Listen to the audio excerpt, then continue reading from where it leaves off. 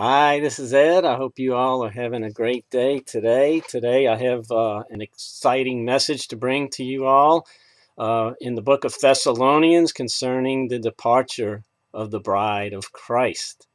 And it's a very fascinating book to read, the book of Thessalonians, and it's misunderstood by many, especially certain passages in it.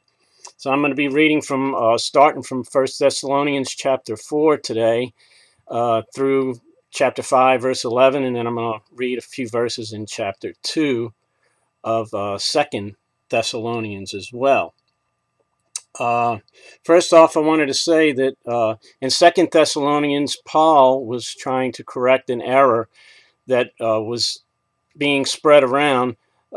Teachings were going around that they were already in the day of the Lord, the tribulation period, and he was letting them know that's not true, and he told them what has to happen before then. So, and as we will see, it's the departure of the bride of Christ, and not the falling away as some believe. The King James Version is in an error in translating it as falling away, because it was originally translated as departure, as we will see. So now I'm going to start again from 1 Thessalonians chapter 4, verse 16. For the Lord himself shall descend from heaven with a shout, and with the voice of an archangel, and with the trump of God, and the dead in Christ shall rise first. Then we which are alive and remain shall be caught up together with them in the clouds to meet the Lord in the air. And so shall we ever be with the Lord. Wherefore comfort one another with these words. But of the times and the seasons, brethren, you have no need that I write unto you. For you yourselves know perfectly that the day of the Lord so cometh as a thief in the night. For when they shall say peace and safety, then sudden destruction cometh upon them, as travail upon a woman with child, and they shall not escape. But ye, brethren, are not in darkness, that day should overtake you as a thief. Ye are all children of the light, and children of the day. We are not of the night, nor of darkness. Therefore let us not sleep, as do others, but let us watch and be sober. For they that sleep, sleep in the night, and they that be drunken are drunken in the night. But let us who are of the day be sober, putting on the breastplate of faith and love, and for a helmet of the hope of salvation.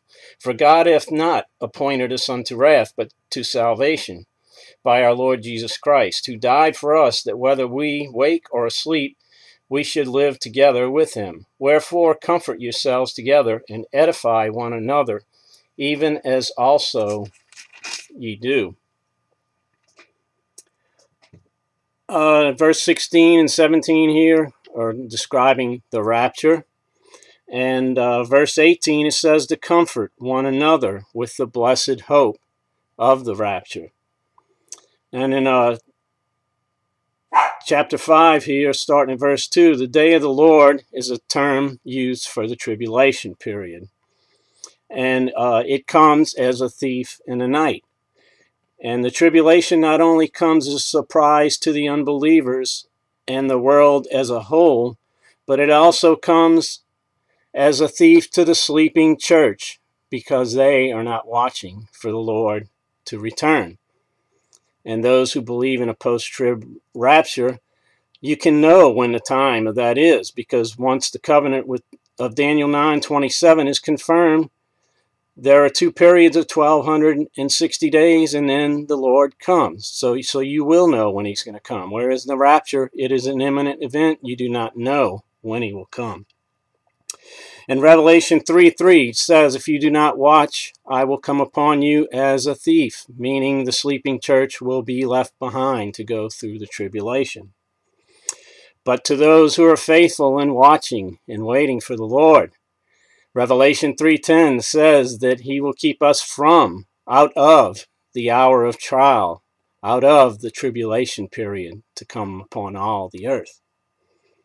Verse 3, when they say peace and safety, sudden destruction comes upon them. In other words, a tribulation will come upon those who are saying peace and safety, not on the bride of Christ. Verse 4, the tribulation will not come as a thief to Christ's bride, because they will be caught up to be with him in the air. Verse 6, let us watch and be sober. Again, we are commanded to watch. Watch for the Lord's return. Jesus tells us a number of times in the scripture to watch. Verse 9, God has not appointed us unto wrath. And some say, well, the tribulation is not the wrath of God. The wrath happens at the end. Not so. Zephaniah chapter 1, verses 14 and 15 says that the day of the Lord, again, the tribulation period, the day of the Lord is a day of wrath. So this scripture right here proves that there is a pre-tribulation rapture. We are not appointed to wrath, and the tribulation period is a day of wrath. I don't know how much clearer it can get there. Verse 11. Let me back up a minute. Verses 10 and 11 refer back to chapter 4, 16 and 17, where it talks about the rapture. And so what verses 9 through 11 are saying is that believers are not appointed unto the day of the Lord, again, because they will be raptured. And this is the faithful believers, not the sleeping church. The lukewarm will be left behind. Verse 11, again, we are told to comfort one another. Comfort each other in the fact that the rapture occurs before the day of the Lord begins. Now I want to look at 2 Thessalonians chapter 2, verses 1 through 3. Now we beseech you, brethren, by the coming of our Lord Jesus Christ, and by our gathering together unto him, that ye not be soon shaken in mind, or be troubled, neither by spirit, nor by word, nor by letter, as from us, as the day of Christ is at hand. Let no man deceive you by any means, for that day shall not come, except there shall come a falling away first. And the man of sin shall be revealed, the son of perdition. This passage, again, is greatly misunderstood by many, because there is a translation error here, as you will soon see. And that in chapter 3, where it says falling away, again, it was originally translated as departure, and some translations had departing. And there's a different meaning in these words. Verse 1, our gathering together is the rapture.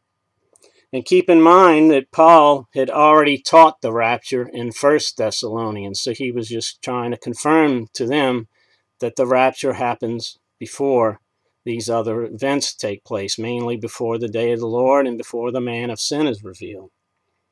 Verse 2, do not be deceived by those saying that the day of the Lord has begun. Again, the rapture must come before the day of the Lord begins. That day shall not come, verse 3, unless the falling away, or the departure, if you will, takes place. And then the son of perdition is revealed. And again, falling away is not the original translation. The King James changed it for some reason, and also the new modern King James doesn't have the books of the Apocrypha anymore that were included in the 1611 King James. So that there's much error in different translations today, and even the King James has some errors in it as well. And again, it was worded as departure or departing. And the World English Bible actually says departure for verse 3. And there's a Greek scholar by the name of Kenneth Wuest, and he has a translation based on the original Greek, which is as close as you can get to the original translation. And it says departure of the church. And I want to read to you what he says in his translation for verse 3. And then I'm going to take a look at Vine's dictionary for the word depart. Do not begin to allow anyone to lead you astray in any way, because that day shall not come except the aforementioned departure of the church to heaven comes first, and the man of lawlessness is disclosed in his true identity. And now the part of the definition for depart in Vine's dictionary. In its later use, it implied a going without noise or notice, or by stealth. It sounds like the rapture to me. Also, falling away comes from the Greek word apostasia. And the root word apo has a core meaning of away from or departure. Now, physical departure implies rapture. I'm going to read just a brief summary from, I read an article by Thomas Ice. You can look it up on raptureready.com. The article is dealing with the rapture in 2 Thessalonians chapter 2, verse 3. Again, I'm just going to touch briefly on it here. The Liddell and Scott Greek lexicon defines apostasia as defecting, revolt, departure, and disappearance. And it depends on how this word is used. And in other cases in the Bible, it is used to describe like a defecting from the faith. But in this case, it is referring to the departure of believers from the earth. The first 7 English translations of apostasia used either the word departure or departing. The translations are Wycliffe Bible in 1384, and the Tyndale Bible in 1526, the Coverdale Bible in 1535, the Cranmer Bible in 1539, Breacher's Bible in 1576, the Beza Bible in 1583, and the Geneva Bible in 1608. And again, all of these were written before the King James Version. The departure here in 2 Thessalonians 2:3 refers to 1 Thessalonians chapter 4, verses 16 through 17. Again, Paul was reassuring them that the rapture would happen before the day of the Lord begins.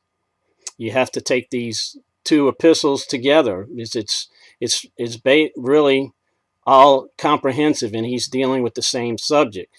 And again, the main reason he wrote 2 Thessalonians was because the errors had already begun in the church. And they were saying that the tribulation had begun. And if one says that apostasia means defection or falling away from the faith, that was already happening in Paul's day. And no doubt it's worse today, but it had already begun in his day. And he's talking about a future event, not if he was talking about what was going on in his day, he wouldn't have termed it in future terms. It would have been a present day thing. So this future departure he is describing, again, is an event that hasn't happened yet, and the rapture of the bride of Christ fits this perfectly. And also in Paul's first letter to the Thessalonians, he never mentions apostasy at all. So again, he's not talking about the defection of the faith. He's just reassuring them that the rapture will happen before the day of the Lord begins. So I hope this message has blessed you guys and encouraged you some. And like I said, you can do some research on this yourself. As you can clearly see, if you look at this, you can find it very easily, these different translations that were before the King James. And there's a total different meaning between the words falling away and departure or departing. We don't know when the Lord is going to come for his bride, but one day he will. And it will be before the Son of Man is revealed in his true identity and before the tribulation begins. So God bless you guys. Until next time, keep looking up.